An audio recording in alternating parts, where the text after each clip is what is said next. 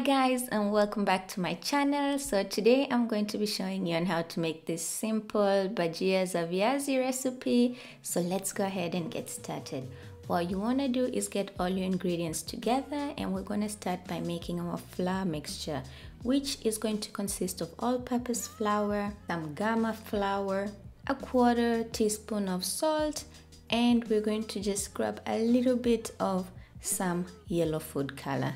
Guys, you just want a pinch of this stuff because it goes a long way. Now we're gonna stir each and everything together just to break up the flour particles.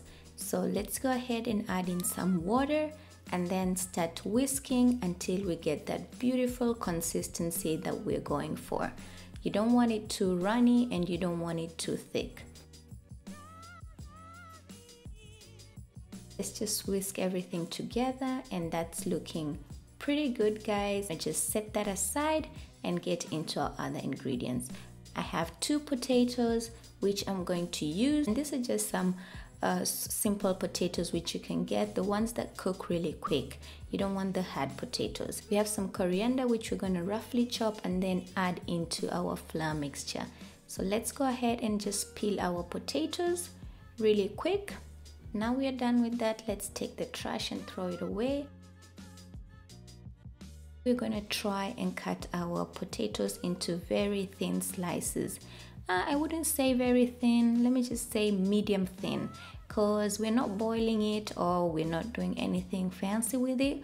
We're just going to fry it, so we want it to cook. We want it to cook very well. So we're just going to do some thin slices. You can either chop it like this, guys, or you can just use a chopping board, whichever makes you feel safe. We don't want to cut a finger or anything like that. Now we got some beautiful slices. They're looking gorgeous, and they're not too big and they're not too thin, and this is just the right size. Let's put them in a small bowl and set them aside, and let's start cutting our coriander. We just want to roughly chop our coriander and add it into the flour mixture that we had already mixed. So there you go. Let's throw that in there and take a spoon and just mix everything around. Now we're going to grab our potatoes and dip them into the flour mixture, and then go ahead and just deep fry them.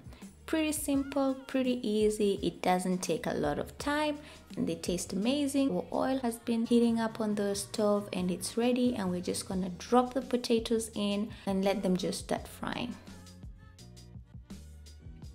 They're now looking good. We're gonna start tossing them around. Try to break them apart and just keep tossing them around so that they can cook evenly. This is looking pretty good. And this is what you're going for. You see such a nice, beautiful yellow color, and then you can see the green from the coriander just popping there. That's nice. That looks amazing. Viazi za bhajias are ready to take out of the heat and ready to serve, guys. You can serve this with some chutney, some ukwaju, that's tamarind sauce, and this stuff is amazing.